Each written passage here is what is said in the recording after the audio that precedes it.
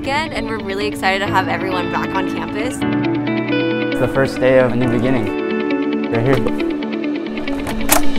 Nice. Being here in the campus, especially after the pandemic, feels amazing as it is. We're here in my new home.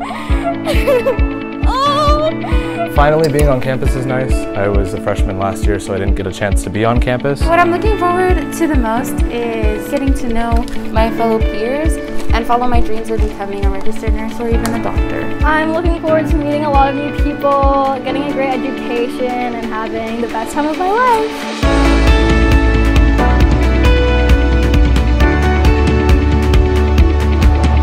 I'm very proud of you.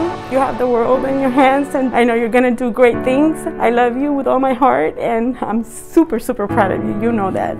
I am feeling excited. He will be the very first one from our family to go to university. So it's, to me, a milestone. I just can't explain it. You know, I would see these scenes in movies.